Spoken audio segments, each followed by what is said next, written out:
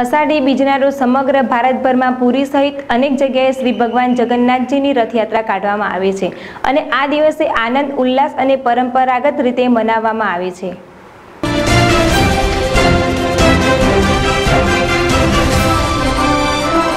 ધાંગધ્રામાં પણ આ વર્ષે પણ ભગવાન જગન્નાથજીની રથયાત્રા શહેરની મધ્યમાં આવેલા રામ મહેલ મંદિર ખાતેથી નીકળી ધાંગધ્રા શહેરના મુખ્ય રાજમાર્ગો પર ફરી હળવદ રોડ ખાતે ધર્મસભામાં પરિવર્તિત થઈ હતી સંપન્ન થઈ હતી, જ્યાં ઉપસ્થિત અનેક સાધુઓ, સંતો અને મહંતોના આશીર્વચનના તમામ ભક્તજનોએ લાભ લીધો હતો।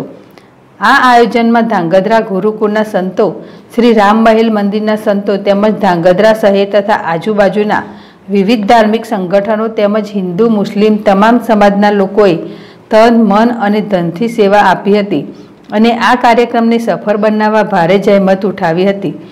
અત્યારે ઉલ્લેખનીય છે કે ધાંગધ્રા શહેરમાં હિન્દુ મુસ્લિમ તમામ સમાજના લોકો દ્વારા ઠેર ઠેર અનેક સ્થળોએ ઠંડા પીણા, શરબત તેમજ પાણી સહિતની સેવાઓ પણ પૂરી પાડી હતી અને વિવિધ જગ્યાએ રથયાત્રાનું ઉમળકાભેર સ્વાગત કરાયું હતું અને સમગ્ર ધાંગધ્રા શહેરમાં ભગવાન જગન્નાથની રથયાત્રા જોવા માટે એક ઝલક નિહાળવા માટે પ્રજા ઉમટી પડી હતી અને ધાર્મિક વાતાવરણ છવાઈ જવા પામી હતી।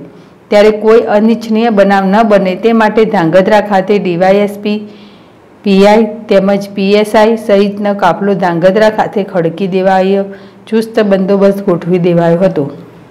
ધર્મેશ રબારી, ZSTV, ધાંગધ્રા।